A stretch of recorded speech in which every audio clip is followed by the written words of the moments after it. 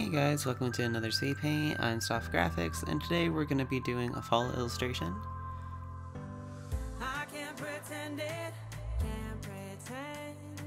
For this illustration, I wanted to do something more abstract, and I wanted to practice my flat character design. Since I'm a graphic designer, I wanted to try and do some sort of art style that's not my usual that I post on this channel, so I decided to do this. Because of the holiday seasons coming up, I wanted to get something ready with Halloween, fall, Thanksgiving, that sort of thing. I wanted to try and get some fall vibes.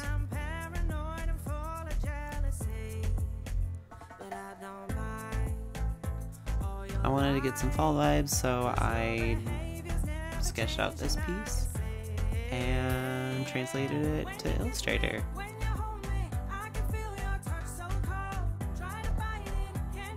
Something that I will say, I do a couple edits with the piece. Not all the things were up to my liking in the sketch, so I do change them. You'll see later on that the edits are pretty minor or pretty selective. It's not too big of a problem, but to me it makes the piece.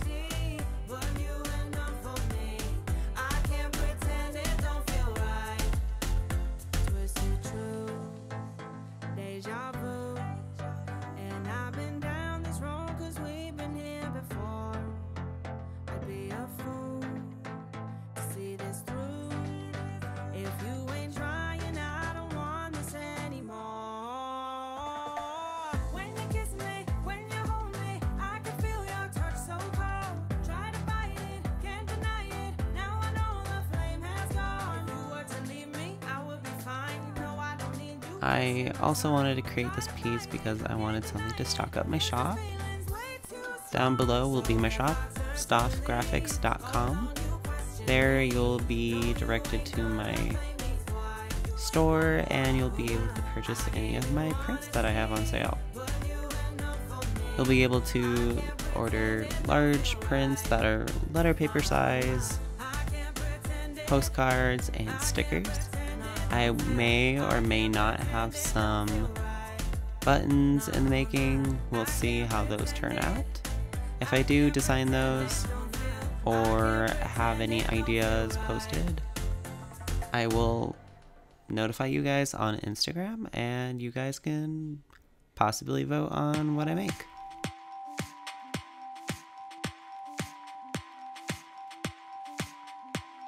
With the line art, I really wanted something fine to combat the blocky kind of style of the characters. I do add little detail to the sweaters, to the face, and the hair.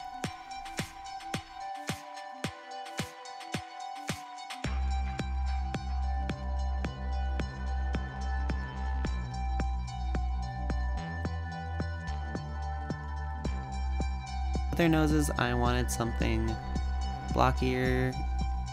From what I've seen, other people that do the flat character style add a line for the nose, but I wanted to try something new with just a sort of shape in the color palette.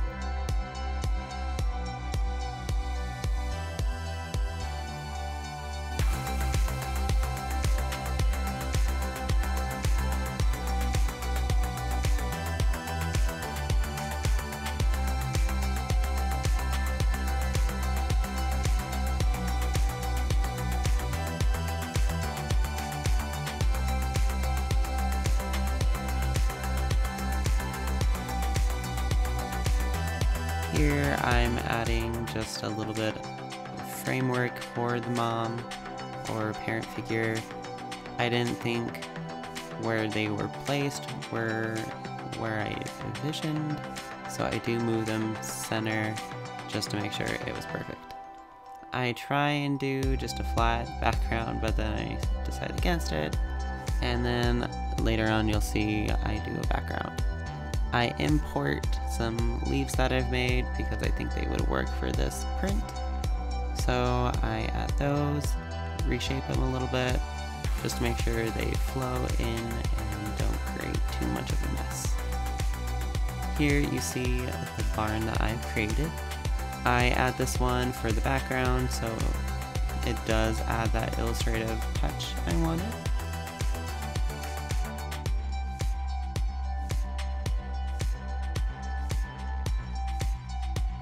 So I trace around the liner of the barn just to add that touch and to block in the colors from a color palette that I have exported. The color palette that I exported was from colors.com. They do like a bunch of different other color palettes and they make sure they are cohesive. You can look and filter through them and see what colors you want. But I saw this one and just thought it would work for fall. The barn was definitely finer detail than I thought I would have made. I am pretty proud that I did make it this far. Something I would do were maybe some of the details I'd create a better way to trace them, or would just create them in Illustrator myself so I don't have any weird perspective.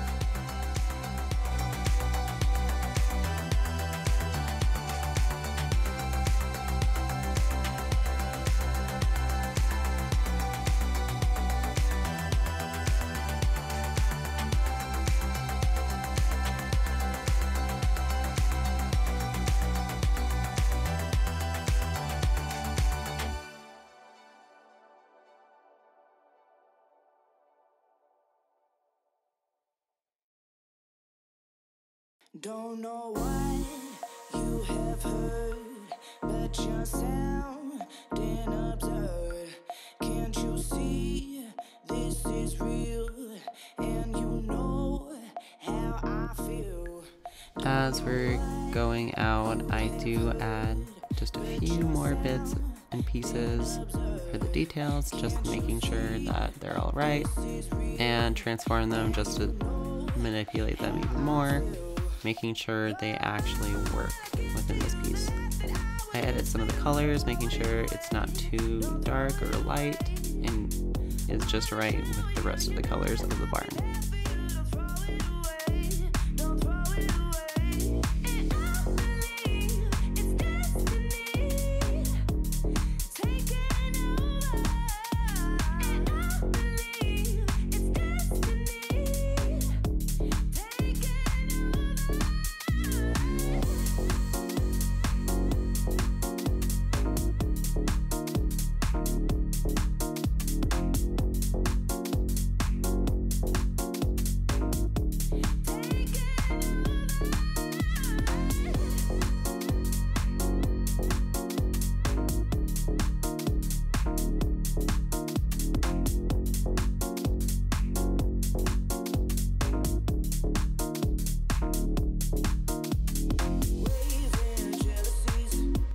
Trace over the pumpkins, making sure I do get what I wanted with getting a varied amount of interesting shapes.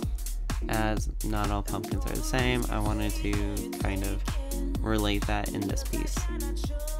I edit some of the curves and make sure they are joined and actually are shapes. Later on, I do edit the colors, making sure they're not all just the same boring thing. And with that, I do add the colors from the leaves, which are blue and cyan.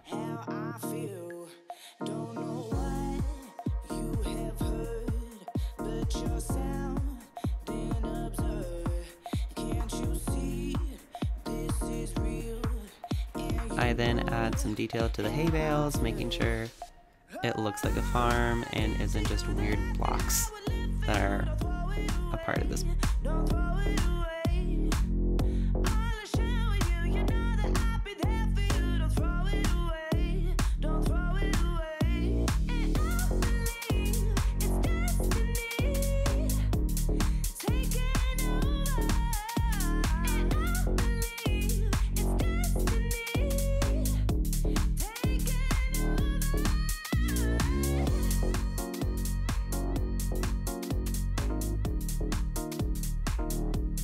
I also make the grass blue, making it even more interesting. With the blue ground, I do have to edit and go around the blue pumpkins, making sure you can actually see that they are pumpkins and not just weird mounds. I then add the stalks of the pumpkins. I go around just making sure I get the shapes, and then I go back in, fill them, and then also make them go behind the actual pumpkins.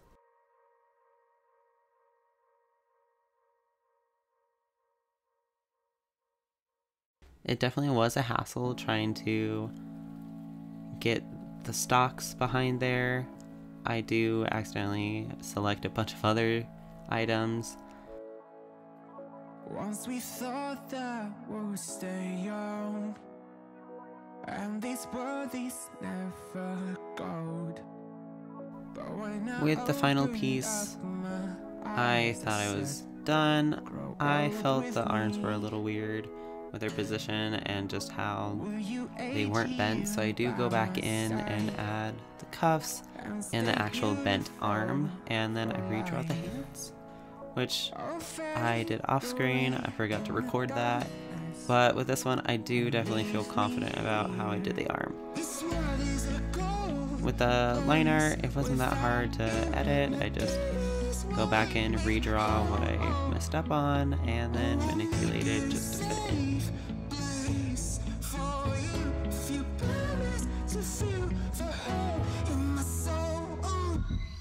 Go in with a few final touches, and then I make sure everything else fits what I wanted.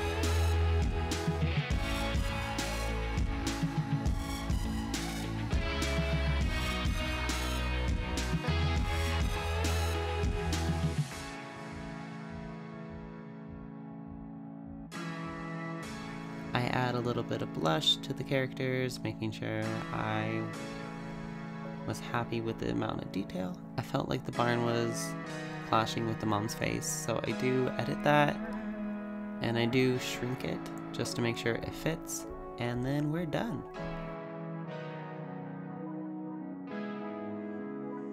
I had so much fun making this piece, going with the flow, and just seeing what happens. Thank you so much for watching. Additionally, if you would like this print, it'll be available on my shop with all the other prints that I have available.